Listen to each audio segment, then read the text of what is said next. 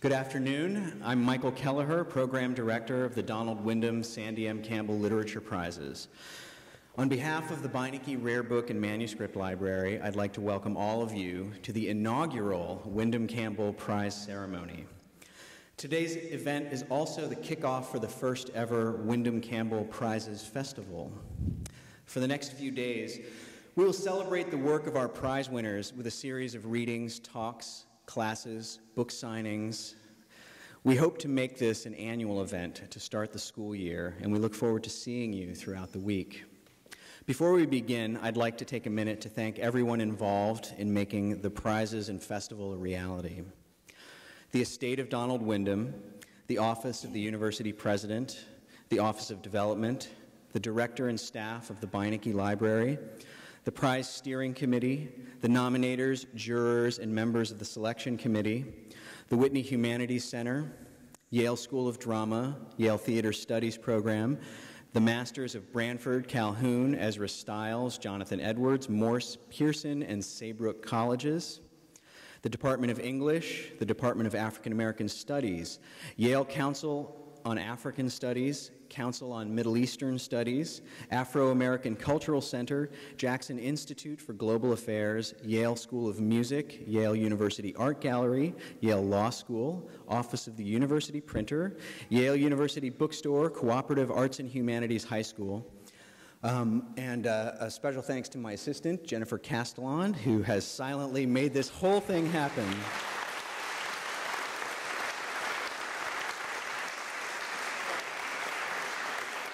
When people ask about the Windham Campbell Prizes, they usually have three questions. Where does the money come from?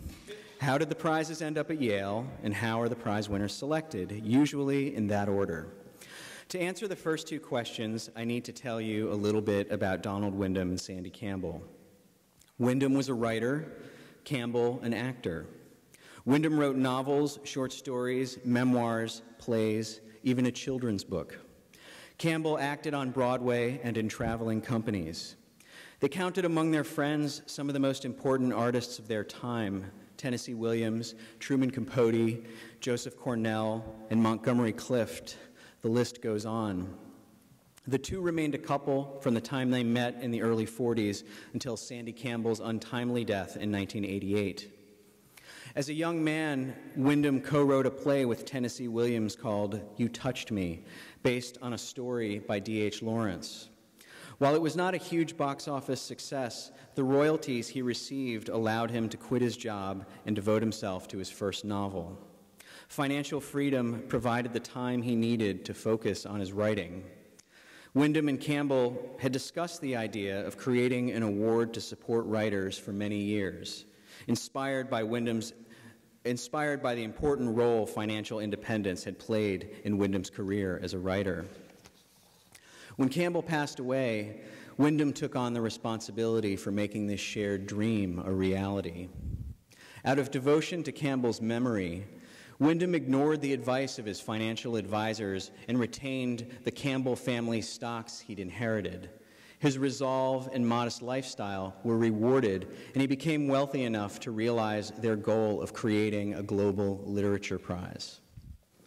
Windham had already entrusted some of his papers to the Beinecke Rare Book and Manuscript Library, and the relationship he developed with the Beinecke convinced him that Yale was the ideal place to create a prize of the scale and prestige they had envisioned. To answer the third question in detail, I refer you to our website, www.windhamcampbell.org, which contains a detailed explanation of the selection process. In brief, the nominators, who are all literary experts from around the world, nominated 20 writers in drama, fiction, and nonfiction. A 3-person jury in each category selected 5 finalists from among the 20. An 8-member selection committee made the final decisions in all 3 categories. Tonight, we honor the 9 writers whose work inspired the nominators to nominate them, the jurors to move them forward in the process, and the selection committee to single out their extraordinary work for recognition. Stephen Adly Guirgis, Adina Hoffman, Tarell Alvin McCraney, Tom McCarthy, James Salter, Jeremy Scahill, Jonny Steinberg, Naomi Wallace, and ZoÄ Wicomb. To present them with their awards, please welcome Peter Salovey. Thank you very much. I appreciate that.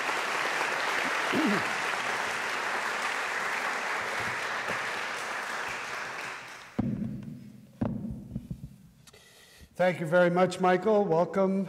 Good afternoon, everyone. My name is Peter Salovey, the fairly new president of Yale University.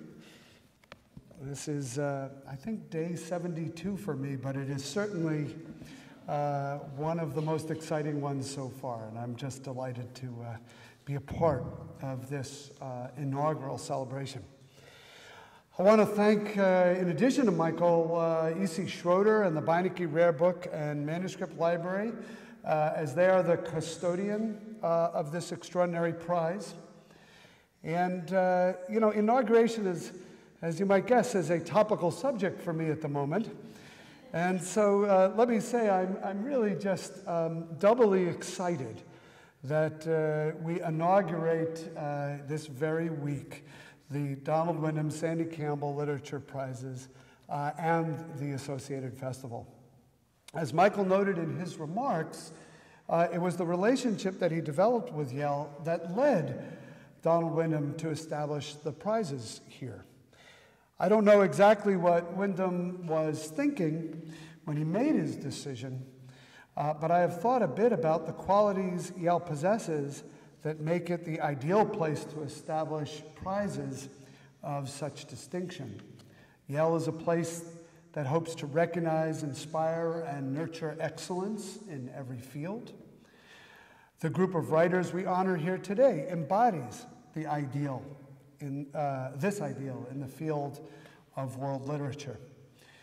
It is our hope that these prizes will help them continue to pursue excellence in their writing so that we might benefit from the work they produce.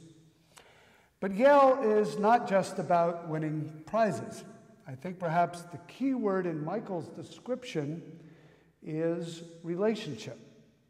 When people like Donald Windham give their papers to the Beinecke Library, they enter into a relationship with the students and professors at Yale and with the worldwide community of scholars, artists, and thinkers who form the bedrock upon which the university is built.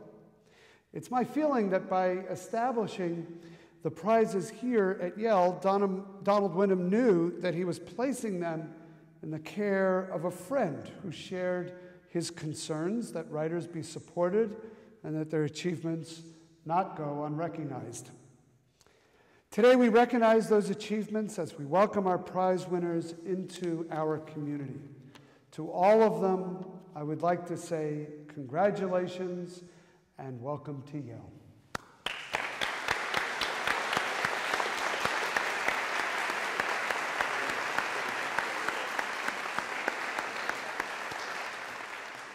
And now we will bestow the prizes. The Donald Windham Sandy Campbell Literature Prizes call attention to literary achievement and provide writers with the opportunity to focus on their work independent of financial concerns, at least for a while. Prizes are awarded annually in the categories of drama, nonfiction, and fiction. English language writers from anywhere in the world and at any stage of their careers are eligible for consideration, and each prize winner receives a citation and $150,000 to support their writing. Today, each of our honorees will receive a prize diploma. The diplomas are hand-bound artist books designed by Sarah Horowitz of Portland, Oregon. Each diploma features the prize citation and an original pen and ink drawing by the artist. So let's start with the drama category. The three prize winners are Stephen Adly Guirgis, Tarell Alvin McCraney, and Naomi Wallace. Stephen Adly Guirgis is a playwright whose work brings underrepresented voices, the poor, the imprisoned, the traitorous, the betrayed, to vivid, riotous life. Guirgis is a longtime member and former artistic director of New York City's Labyrinth Theater Company, a groundbreaking ensemble of actors committed to writing and staging their own productions. A number of Guirgis's plays were first produced by Labyrinth under the direction of Philip Seymour Hoffman, including The Little Flower of East Orange. I grew up very near East Orange, so this one rings true for me. The Last Days of Judas Iscariot, and In Arabia, We'd All Be Kings. His most recent play, The Motherfucker with the Hat, about an ex-convict and a drug addict, described in The New Yorker as one of the most beautifully drawn couples to appear on the stage in years, premiered on Broadway in 2011 and received 6 Tony nominations. Now, my guess is that isn't the first time that word has been uttered from this stage, but it certainly was the first time uttered by a Yale president. I'm fairly certain of that. I hope that was for the playwright. A former violence prevention specialist and HIV educator, Guirgis has facilitated numerous workshops in the New York City area, in prisons, in schools, in shelters, and in hospitals. The prize citation for Stephen Adly Guirgis reads, Stephen Adly Guirgis writes dramatic dialogue with passion and humor, creating characters who live on the edge and whose linguistic bravado reinvigorates the American vernacular. Stephen. Yes, thank you so much. Congratulations. Thank you. Thank you. This is great. Thank you. Congratulations. We're so thrilled.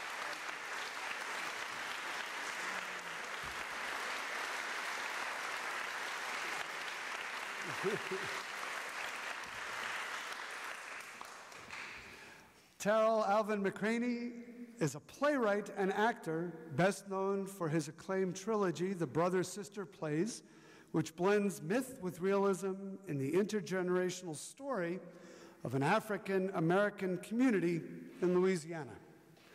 McCraney has been lauded as the kind of voice that can define a generation. Ben Brantley wrote of the Brother-Sister Plays in the New York Times, "It is what people must have felt during productions of the early works of Eugene O'Neill in the 1920s or of Sam Shepard in the 1960s. McCraney is an ensemble member of Chicago's Steppenwolf Theater Company, which premiered his new play, Head of Passes, this spring. He is also a resident playwright at New Dramatists and a member of Tio Castaneo's D Projects in Miami, where he grew up in the Liberty City housing projects in the 1980s. McCraney's other plays include The Breach, written with Joe Sutton and Catherine Fallot, about Hurricane Katrina, and Wig Out, about a family of New York drag queens. His latest play, Choir Boy, was produced at the Manhattan Theater Club. He is a graduate of the Yale School of Drama.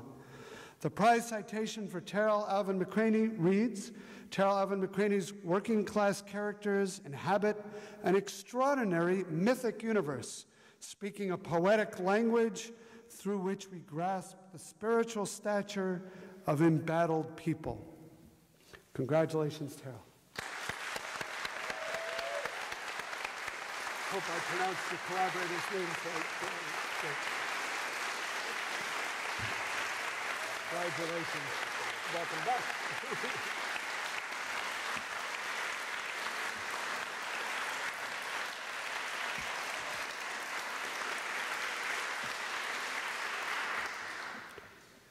Naomi Wallace is an American playwright living in England. Throughout her celebrated and incendiary career, Wallace has explored the role of politics and power in shaping human experience, be it 17th century London during the Great Plague in One Flea Spare, among black communist organizers in 1930s Alabama, Things of Dry Hours, or in the parallel dramas of the Vietnam and Gulf Wars in the heart of America. Though her work can be dark and almost brutal in its vision, Tony Kushner maintains that Wallace is outrageously optimistic. She seems to believe that the world can change. She certainly writes as if she intends to set it on fire. Her most recent play, The Liquid Plain, won the 2012 Horton Foote Prize for the most promising new American play and had its world premiere at the Oregon Shakespeare Festival in July.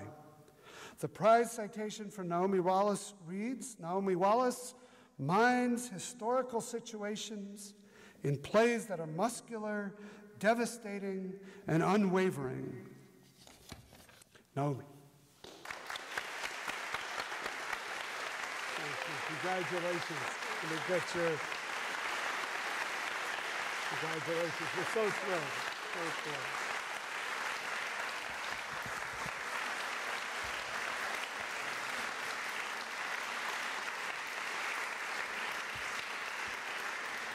So I have to just say something personal. Many of you know I'm a psychologist, but I have a brother who's an associate artistic director of a theater, the San Diego Rep Theater, and I sent him a little note about our three playwrights who won last night, and he wrote me back this effusive note saying he just couldn't believe who we were honoring, and he wished he could fly in, and he went on and on like this. So I was just really thrilled that I could impress my brother through the three of you. He's hard to impress. Okay. The three prize winners in the nonfiction category are Adina Hoffman, Jeremy Scahill, and Jonny Steinberg. Adina Hoffman is the author of 3 nonfiction books that expand and enrich our understanding of the Middle East through their juxtaposition of personal and political histories. In My Happiness Bears No Relation to Happiness, A Poet's Life in the Palestinian Century, Hoffman's meticulously researched and vividly written biography of the Palestinian poet Taha Muhammad Ali becomes a window onto the fate of the Palestinian people in the wake of the 1948 war and its ensuing displacements. Hoffman divides her time between New Haven and Jerusalem, and House of Windows, Portraits from a Jerusalem Neighborhood, provides an intimate portrait of daily life in the conflict-ridden city. Sacred Trash, The Lost and Found World of the Cairo Geniza, written with Peter Cole, tells the story of both the discovery of an astonishing trove of Jewish manuscripts in Egypt and the remarkable men and women who brought it to light. The prize citation for Adina Hoffman reads, in a land where even the most cautious nonfiction can draw howls of protest, Adina Hoffman combines fastidious listening, even-handed research, and prose so engaging that it makes the long vanished visible again. Adina. Congratulations. So good to see you again. Congratulations.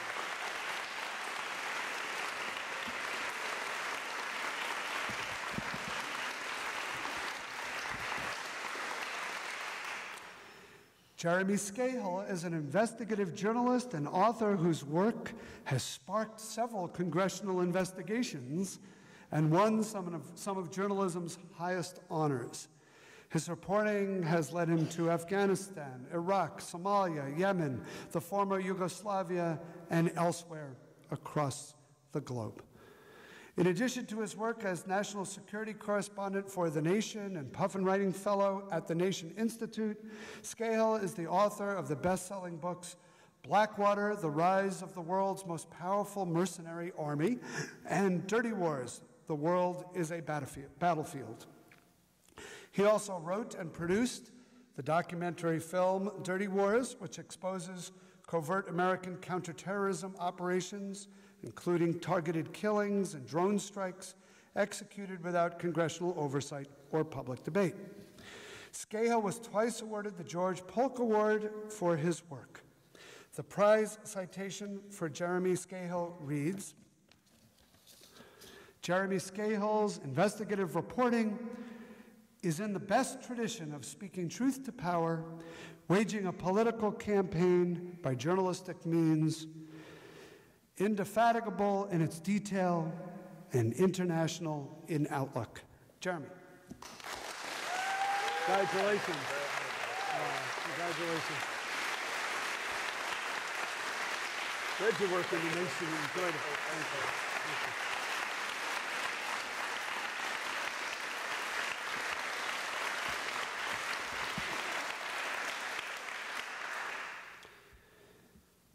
Jonny Steinberg is a South African writer and scholar. In books like Midlands, about the murder of a white South African farmer, and The Number, a biography of a prison gang member, Steinberg uses personal narratives to shed new light on contemporary South African life and politics. Three-Letter Plague tells the story of one South African man's refusal to be tested for HIV, elucidating the deep stigma and cultural ambivalence that continue to characterize the country's HIV/AIDS epidemic. Steinberg has recently expanded his attention beyond South Africa with the publication of Little Liberia, in which the trauma of Liberia's civil war is approached obliquely through an exiled community in New York. In addition to his books, Steinberg is a regular columnist for South Africa's Business Day and a lecturer in African Studies at the University of Oxford. The prize citation for Jonny Steinberg reads, using a novelistic style that gives everyday people heroic complexity and scale, Jonny Steinberg allows us to encounter lives that enlarge our empathy and sharpen our understanding of the human condition. Jonny. Congratulations. Congratulations.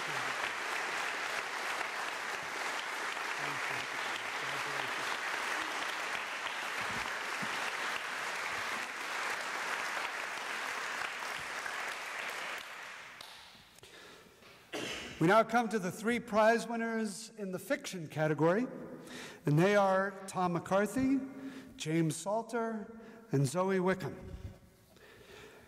Tom McCarthy is a writer and artist from London, England. Since the publication of his first novel, Remainder, in 2005, praised by Zadie Smith in the New York Review of Books as one of the great English novels of the last 10 years, McCarthy's writing has boldly expanded our conception of what fiction should look like and what it can do. In Remainder, an unnamed narrator suffers a brain injury and uses the settlement money to stage elaborate reenactments of his memories and dreams. The novel won the 2008 Believer Book Award, and in Smith's words, offered a glimpse of an alternate road down which the novel might, with difficulty, travel forward. His two subsequent novels, Men in Space and Sea, further rupture and revise conventional understandings of the individual self in relation to his world. Sea was a finalist for the 2010 Man Booker Prize. McCarthy is also a founder and general secretary of the International Necronautical Society, INS, a semi-fictitious network of writers, philosophers, and artists intervening against idealism in philosophy and idealist or transcendent conceptions of art. The prize citation for Tom McCarthy reads, Tom McCarthy constructs strange worlds where we find reflective echoes of our own and meditations on the meaning and making of art. Tom. That's great. Congratulations. Congratulations.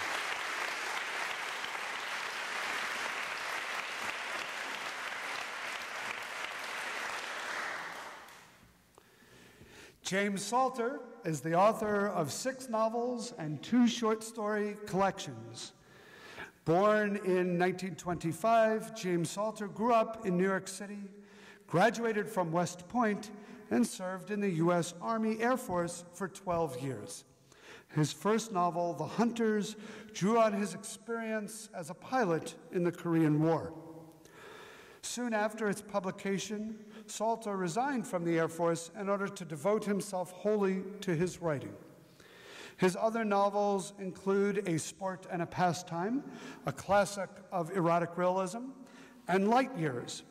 His subject is human desire in its many forms: longing, jealousy, ambition, the need to triumph, to achieve perfection, to be loved, to belong. Very much the dream of a psychologist who finds himself a university president, I think. All That Is, his first novel in 35 years, was published this April. It was welcomed by the New York Times as a work that manages to be both recognizable, no one but Salter could have written it, and yet strikingly original, vigorous proof that this literary lion is still very much on the prowl. The prize citation for James Salter reads, sentence by sentence, James Salter's elegantly natural prose has a precision and clarity which make ordinary words swing wide open. James.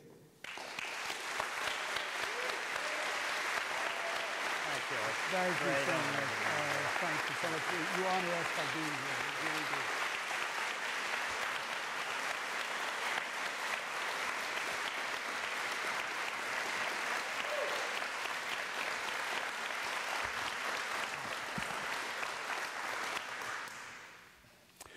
ZoÄ Wicomb was born in South Africa and lives in Glasgow, Scotland. Her fiction demonstrates an ongoing preoccupation with deep insight into apartheid and its legacies. In prose hailed by Toni Morrison as seductive, brilliant, and precious, Wicomb's first book of stories, You Can't Get Lost in Cape Town, articulates the experience of mixed race or colored South Africans under apartheid. In her 2 subsequent novels, David's Story and Playing in the Light, and her most recent story collection, The One That Got Away, Wicomb widens her focus to explore the persistent influence of race and gender in shaping South African life in a post-apartheid society and an increasingly interconnected world. Wicomb is an emeritus professor at the University of Strathclyde.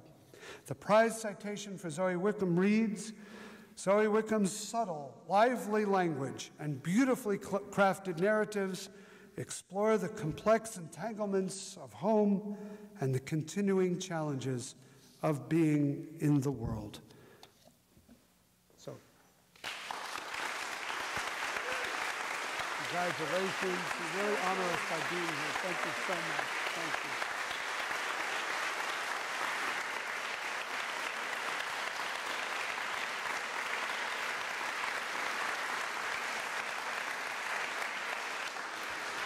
So please join me one last time as I ask our prize winners to rise and imitate their photograph here and accept our applause. The first Donald Windham Campbell Literature Prizes.